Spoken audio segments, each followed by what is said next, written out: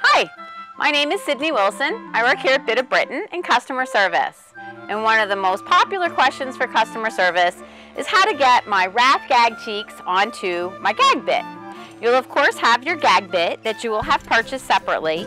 And then when you receive your gag cheeks, you'll get two pieces that look like that. They come with two metal rings and two little leather stoppers.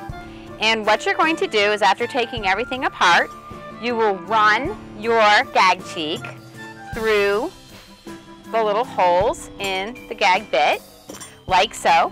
Take the little leather stopper, run it up and onto the ropes, and then you simply take the metal ring, you run it through here, and then you just simply loop it through the ropes, and there you go.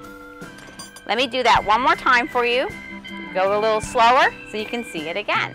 You're going to run your ropes through your holes in the bit. You're going to run the little leather stopper onto the ropes like so. And then simply take your metal ring, put it right through, and then loop it through, and there you go. Well, having put both of the leather pieces on, there you go.